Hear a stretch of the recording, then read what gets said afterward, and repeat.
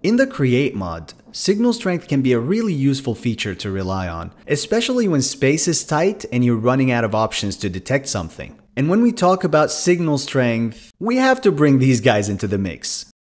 You can use a comparator to check if an item drain or a tank have anything in them. You can also tell how much liquid a tank has.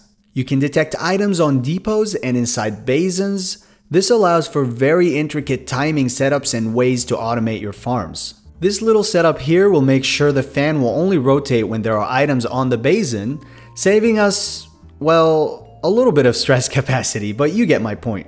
You can also detect if a potion is done brewing. You can see me using this in my potion brewery video where I connect multiple components to a comparator signal coming from basins, and that allows me to set valves, power up blaze burners, and more. The video is linked in the description if you'd like to check it out. And you can get a fullness indicator out of practically every type of storage container. This means that you can easily draw a line of redstone out of a comparator and have a neat storage indicator without much work at all. You can also use it to control your farms so you'd log production whenever your chest is full, simply because comparators are much cheaper than the Create mod's stockpile switches.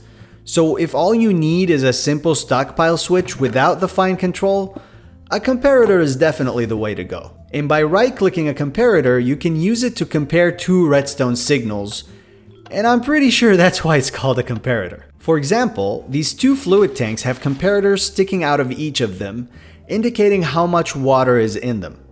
So whenever the water level in either tank becomes higher than the other, we will see the pump persisting in the opposite direction until it equalizes the water levels. Once it reaches an equal point, it starts to turn back and forth like a crazy person. Essentially, the comparator signal becomes higher whenever the tank has more water, and using this compare circuit in the back, we're setting it so that this gear shift up here is on whenever this tank has more water, and it goes off otherwise, making sure we never have unequal water levels.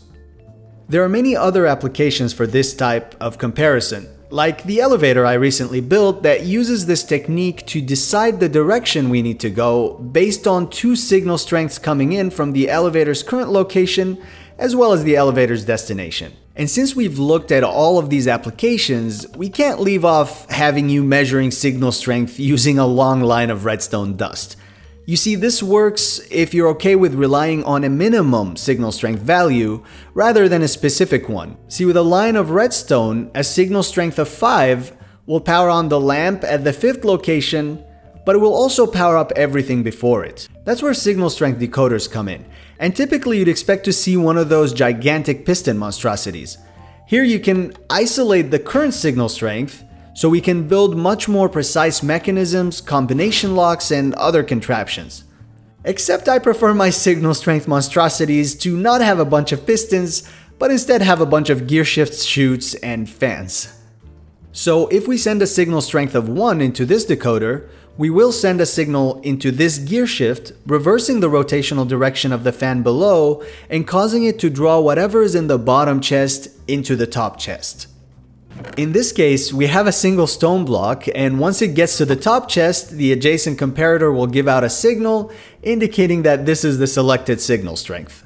And when we move on to the next signal strength, the signal will reach the top over here and activate the second gear shift, reversing the rotational direction back and sending the item in the top chest back into the bottom chest. You can also use a clutch instead of a gear shift here, since we don't need the fan to allow items to drop through the chute. The same signal also reaches the second lower gear shift through these repeaters, reversing the fan and bringing the item up to the top chest, indicating the second signal strength. And I can skip or choose any signal strength and have the system reliably detect it each time. So you can see that this decoder uses the exact same technique as your typical signal strength decoder, but we're using some Create parts instead. There are a ton of other things you can do with comparators and signal strength, especially when considering all the vanilla uses, but I hope that I covered at least a few that are pretty useful. You can find links to the world download and more in the description, but for now, thank you so much for watching, and I will see you next time.